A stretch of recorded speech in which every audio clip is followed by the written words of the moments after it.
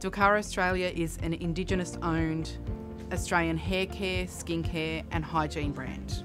The flow and benefit from Indigenous business to Indigenous communities is economic scalability. Like at the end of the day, if we can actually support each other in even the smallest way, whether it's we source the right ingredients from communities and pay the right price, that's really important.